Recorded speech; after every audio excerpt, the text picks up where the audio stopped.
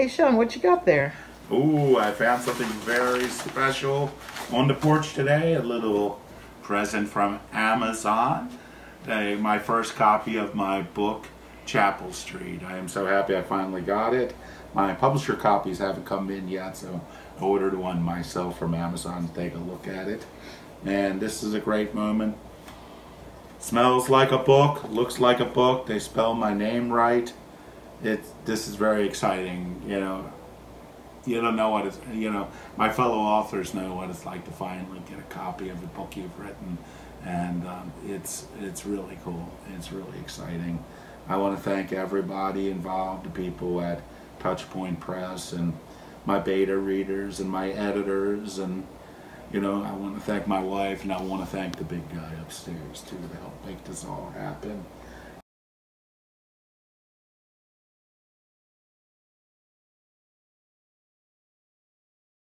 I don't remember getting dressed. I just found myself walking down the middle of Beechwood Avenue, trailing a few steps behind Lenny. This was quite unlike our last adventure, when we stayed close to the shadows out of fear of being spotted. There was no fear now. The houses lining the street were completely dark. It was very eerie, as if we were the only two people in the world. "Must be late," I said. "Yup," Lenny answered. It suddenly struck me that I was still speaking in my adult voice, not my unbroken 10-year-old voice. I looked ahead at Lenny. He was taller than me, physically, so I was still my 10-year-old self in this dream. As soon as the word dream entered my mind, I calmed down.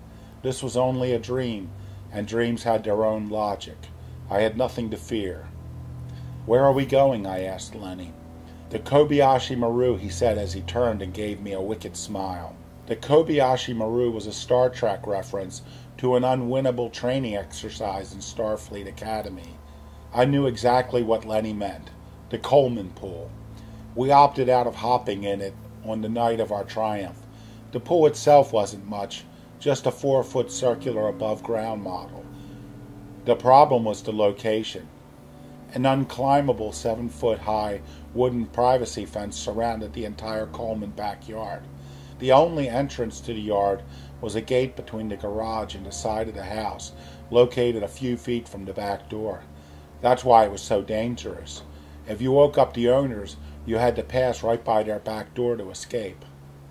Plus, Mr. Coleman supposedly kept a shotgun loaded with rock salt near the back door.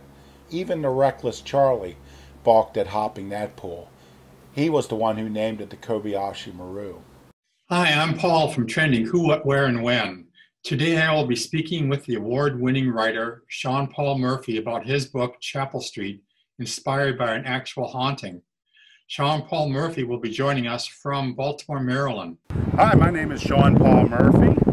I am a writer, a screenwriter, 14 produced motion pictures, an editor. I've edited hundreds of hours of reality television, and a producer. And this is my home, Baltimore, Maryland. I was born and raised here, and I've lived here all my life. I love this town. And right behind me is Baltimore's Inner Harbor. It's a Tapsco River. It comes right into the center of town here. And it's a great place for tourists. It's a great place to hang out. I'd take you down there and show it to you, but, you know, COVID. My book isn't about the downtown tourist areas. My book is set in the neighborhoods, the old neighborhoods of East Baltimore, home to the various immigrant communities.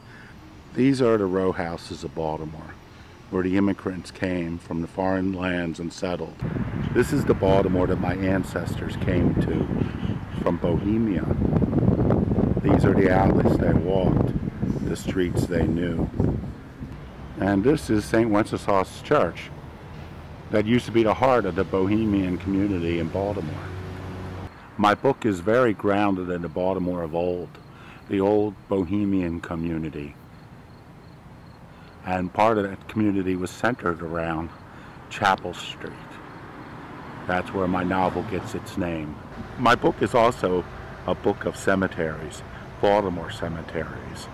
The hero is a volunteer for a genealogical service that is recording cemeteries and graves all throughout Baltimore.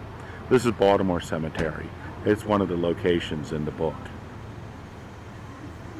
The facade is based on the Battle Abbey in England. And this is Holy Redeemer Cemetery. It's a major location in the book and a major location in my family. This is where all my ancestors who came to Baltimore from abroad are buried. One day I'll be buried here myself. It's a beautiful cemetery. Whenever you're ready, I could start. I could ask that first question about where you would take guests when they come to visit you in the Baltimore area, what your favorite spots are that people would like to see. My favorite place to take guests in Baltimore really depends on the guest. If they're like more middle of the road, I would take them to Baltimore's Inner Harbor.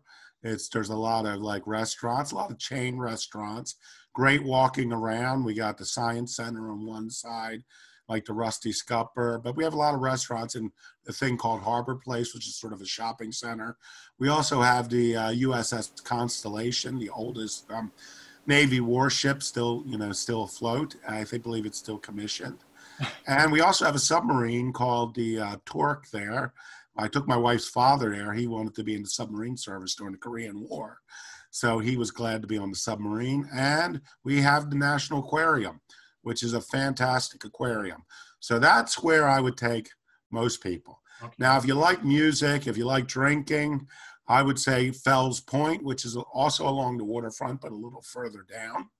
And there's a lot of bands, a lot of small bars, some bars that have been there for hundreds of years.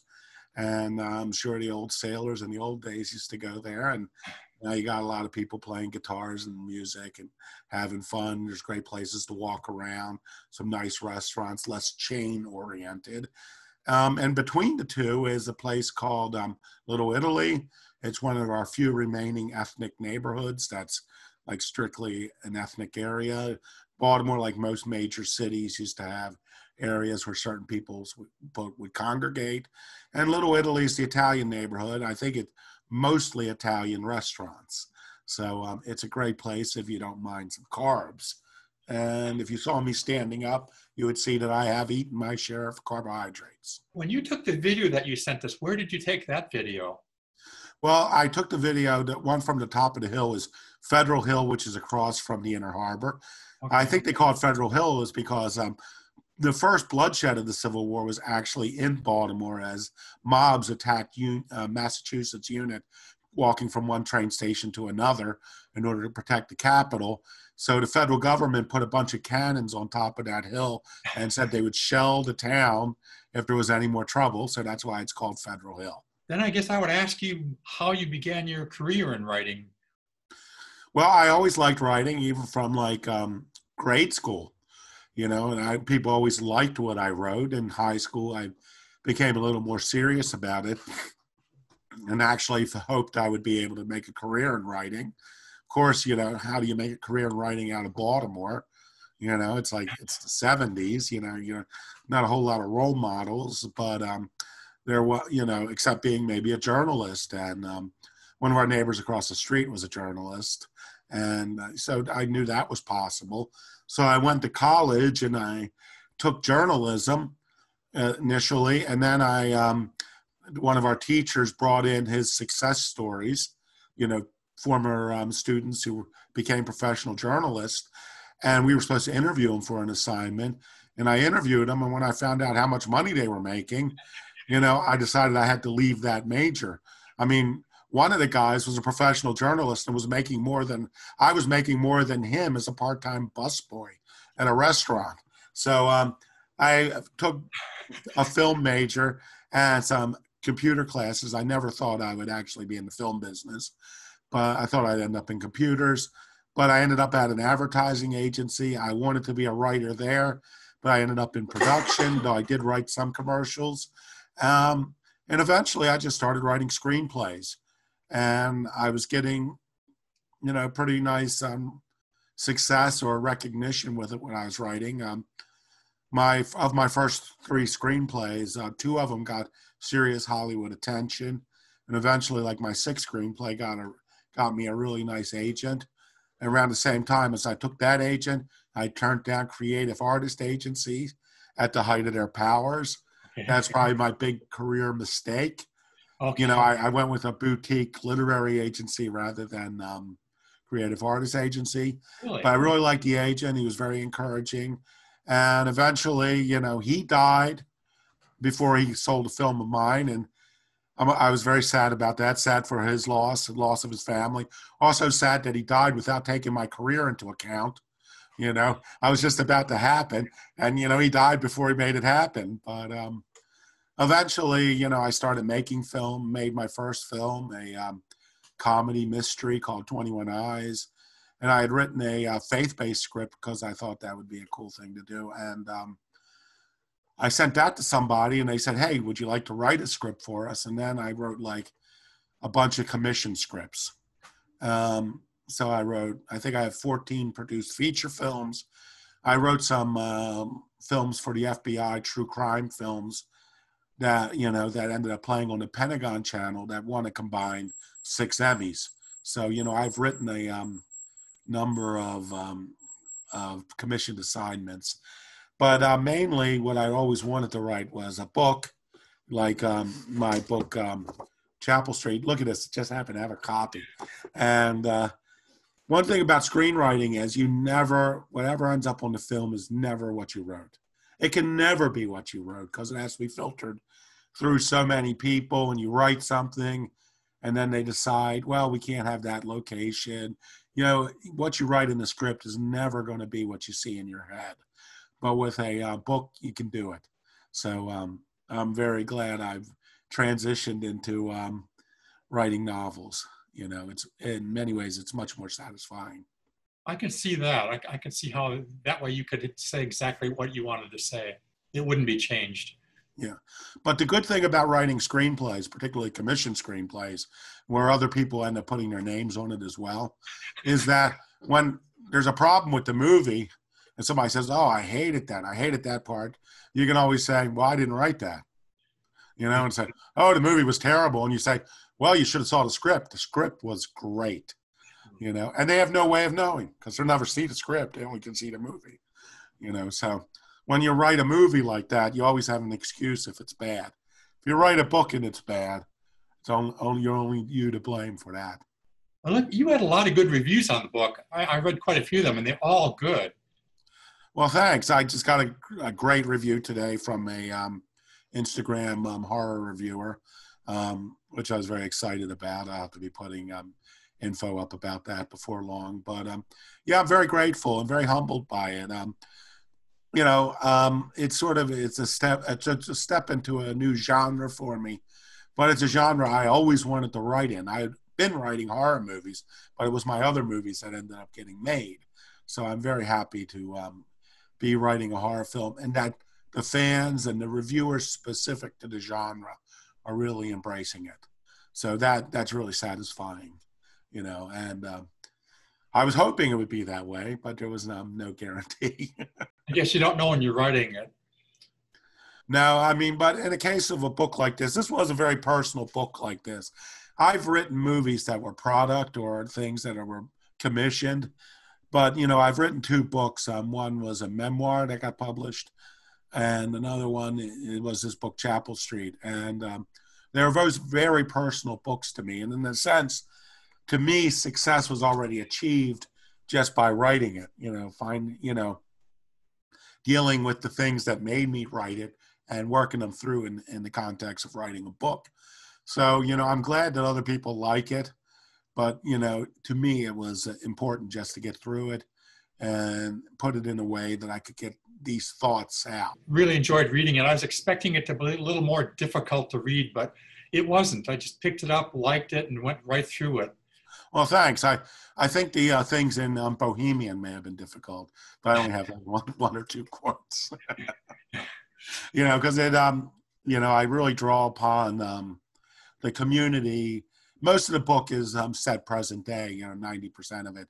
But I draw it from the roots of my Bohemian relatives that came to Baltimore at the turn of the 20th century. And it's really, you know, the origins of what's happening in the book come from that time. And so, you know, tried to make it authentic to the period and that and the attitudes of the people. So then you were inspired to write this by your own personal experiences? Yeah, well, let me just say what the book is for those people who haven't read it. The book is called Chapel Street, and it's the story of a young man who is straddling the line between sanity and madness, while battling a demonic entity that has driven family members to suicide for generations. Now, why I wrote this book is because I grew up in a very actively haunted house, you know, in Northeast Baltimore. Family moved in 1974. We finally got rid of the house in 2005, but it was extremely actively haunted. And I lost two of my siblings to suicide. And a couple years ago, my mother asked me if I thought that the entity in the house was in any way responsible in part for their deaths. And Chapel Street is an examination of it in a fictional way. You know, I started to show it to my family members after I read it. The first one to really read it was my sister, and she saw, you know, a lot of the true people and true events behind the fiction. She called it a cartoon version of the actual events, and they're highly exaggerated. But what's not exaggerated is the suicide aspect of it, because not only did two of my siblings nearly kill themselves, actually kill themselves, there were other suicide attempts, and there were also things I call suicide events, and these were supernatural incidents that, had they gone to their natural progression, would have resulted in a death that would have seemed like suicide. And I have a series of blogs. I've been writing this book, and my family never talked about the haunting because we always felt, well, there were a couple of reasons. One, people would think we're crazy. Two, we felt that talking about it empowered it. Three, talking about the entity will sometimes make it come to you. So another reason to avoid talking about it. And so those are the main reasons. And so writing this book, dealing with it broadly and in a fictional manner, has given me and my family the opportunity all these years later. We moved into the house in 1974.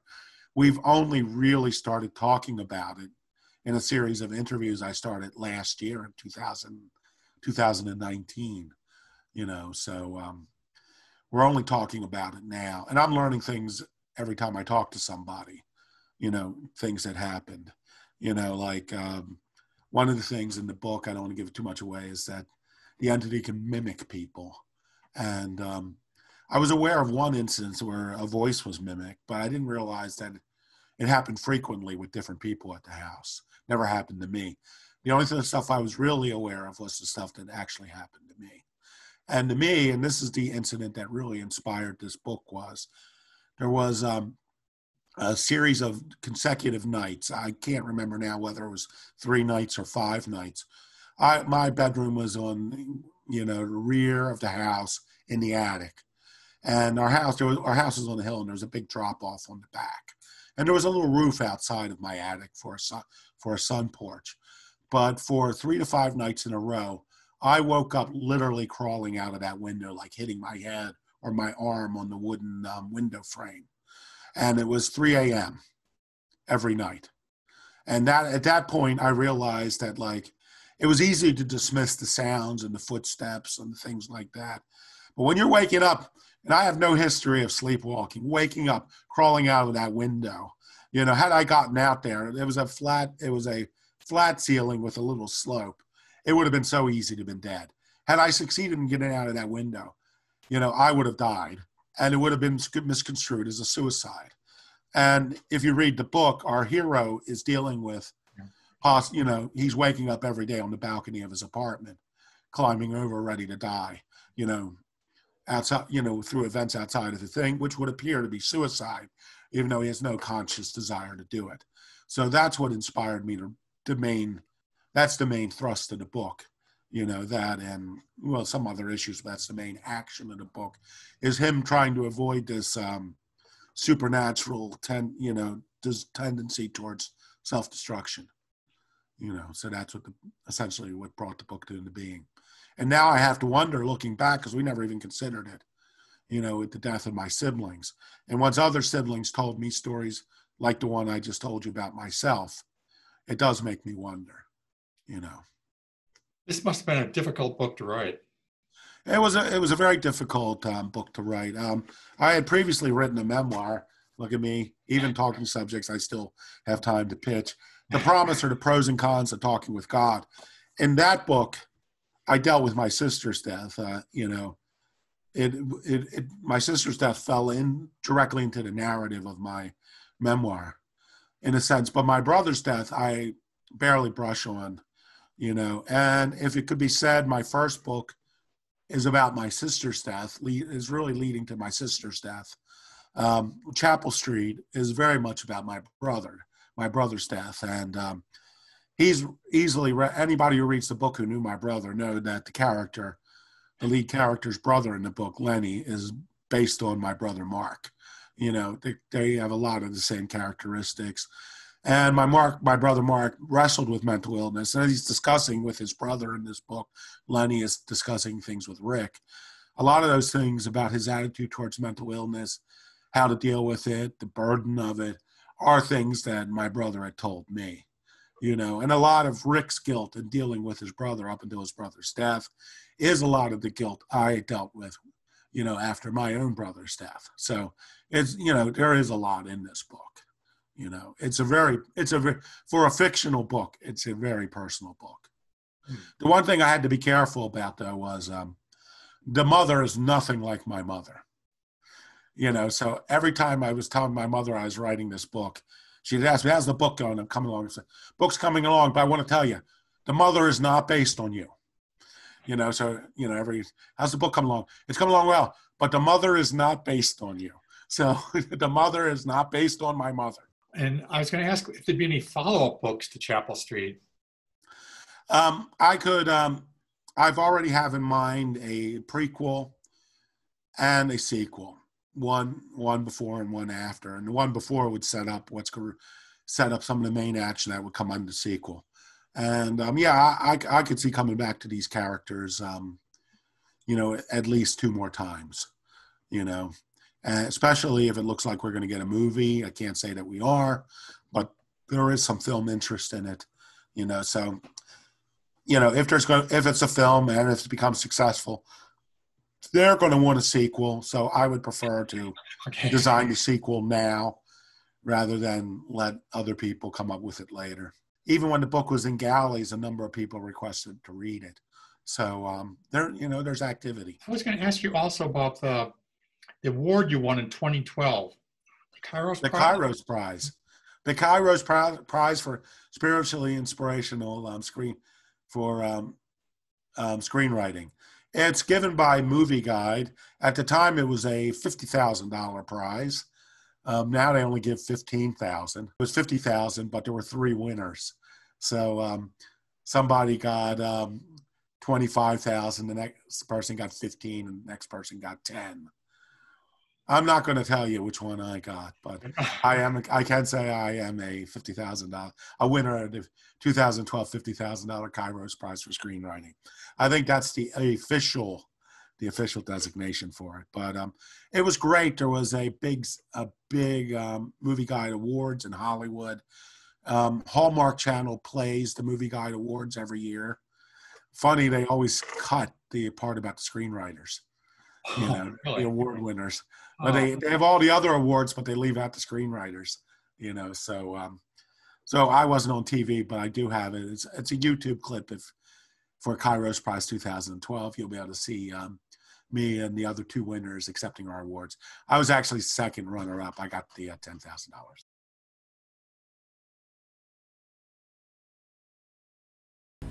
Ladies and gentlemen, please welcome the Executive Vice President of Motion Picture Distribution, Walt Disney Studios, Dave Hollis.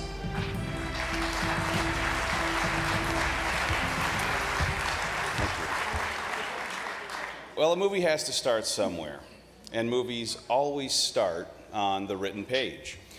And the talented writers who give us these great characters and stories, well, they have to start somewhere as well. That's why I'm pleased to present the Kairos Prize, which honors first-time screenwriters who create compelling entertainment that is spiritually uplifting through their screenplays. In partnership with the John Templeton Foundation, cash awards are attached to our prizes. We have prizes of $10,000, $15,000, and $25,000. So, to our winners, second runner-up and the recipient of $10,000 tells the tale of a what if. What if John the Apostle were still around today? Congratulations to I, John, written by Sean Paul Murphy.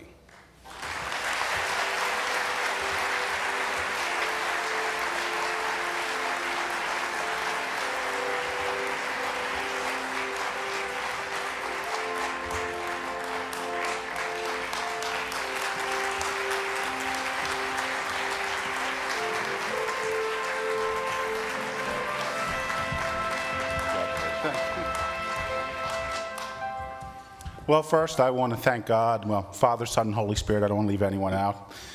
And when I first entered this contest, I didn't know it was such a big deal and it was going to be on TV. And now I know my pastor will see it, so I guess I'm going to really have to tithe. But I want to thank everyone who's been so supportive over the years, particularly my wife. She's been with me through thick and thin, mainly thick. But she's been great, and I want to thank everybody else. I hear the music playing, so I got to go. I'd rather write than talk, so thank you all. That was a great time. Usually when I've gone to Hollywood, particularly since I've been married, I go out alone, or like I have a screenwriting partner I did a number of films with. We would go out because it was work. Mm-hmm. So my wife never really got to go out to Hollywood for like a function, you know, like a cool award ceremony, you know, and so they flew her out as well, so that was great. So we got to go as a couple. She got to be interviewed by Chinese radio, TV stations, as well as I, you know, so it was a lot of fun. Sounds like it. That would be a good time. Yeah. I didn't really expect I was going to win. I didn't have a tuxedo. I had to get one really quick. Didn't wear the, what do you call it? There was something, I didn't have the suspenders on and the pants kept sliding down. So the whole time I was up on stage, I had kept one hand in my pocket to hold the pants up. This was not an award where you wanted the pants to slide down while you were receiving it. This was not the audience that would accept it. But, you know, Ted Baer, who runs the organization, always refers to me as his funny winner.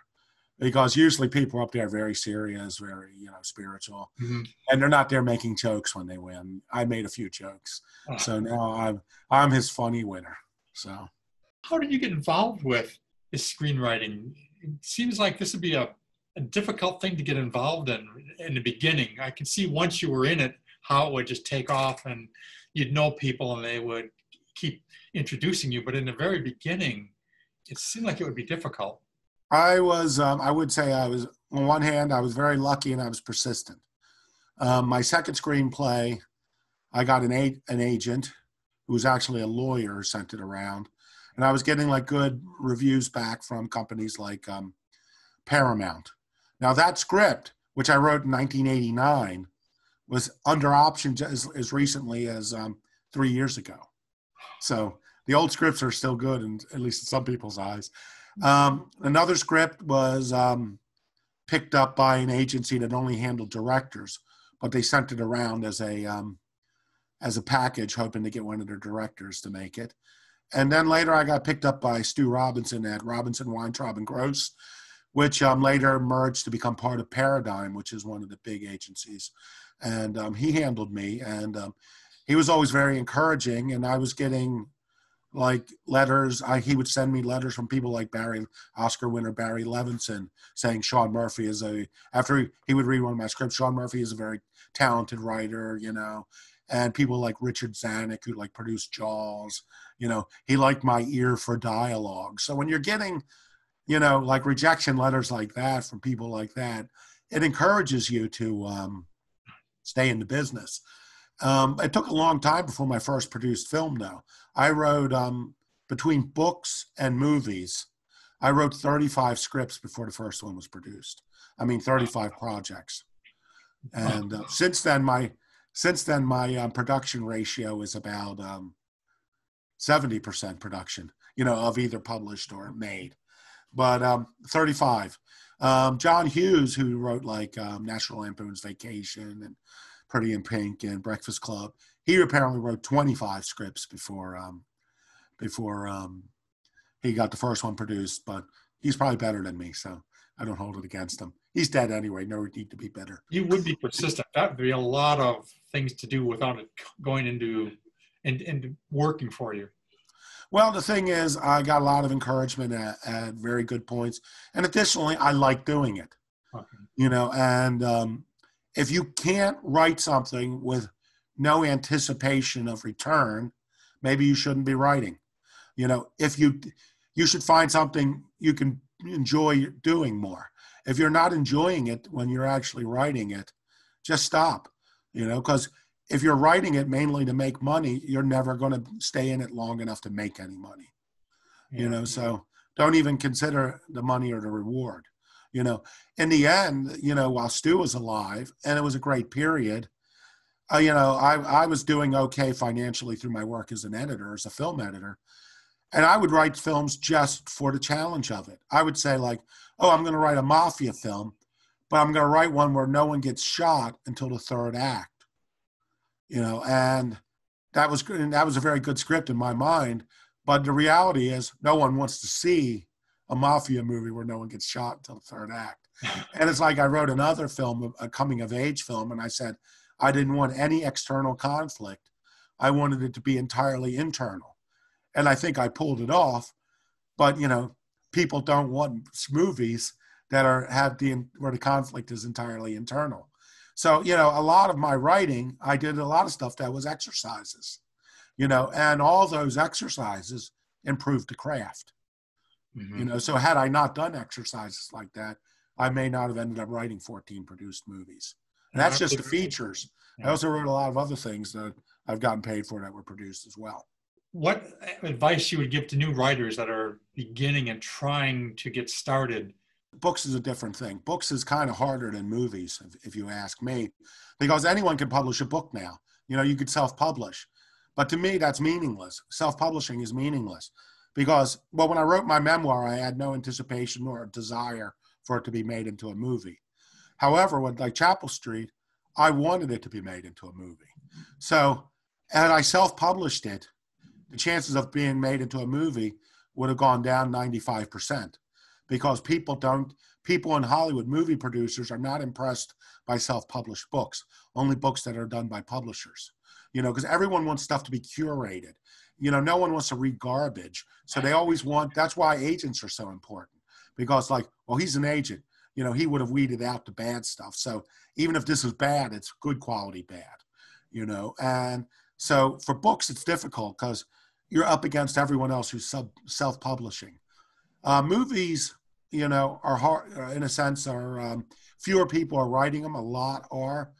And I give a lot of advice on how to write movies on my blog, SeanPaulMurphyville.blogspot.com.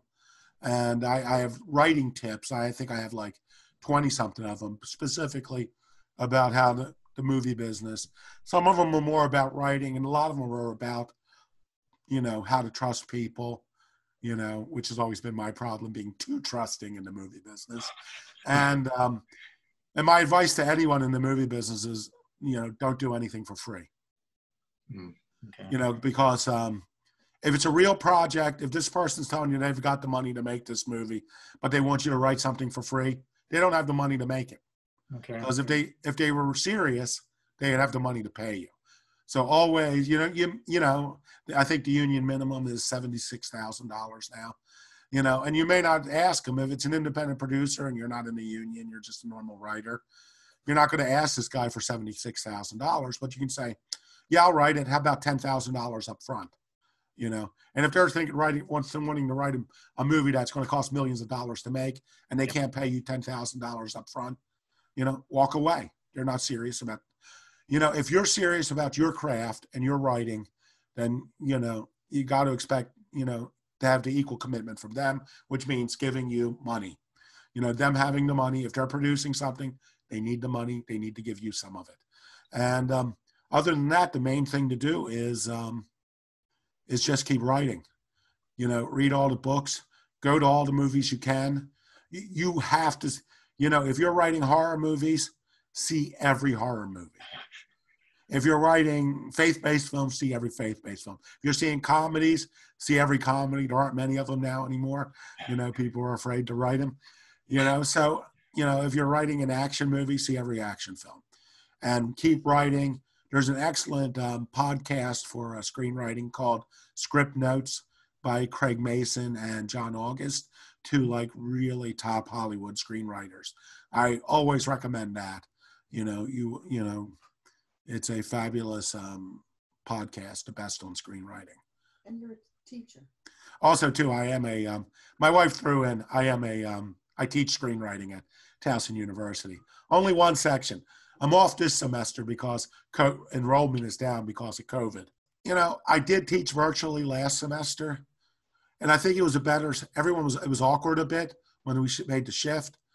But I think ultimately, because I felt guilty that the students weren't getting the in-class thing, I devoted more time to them and their work.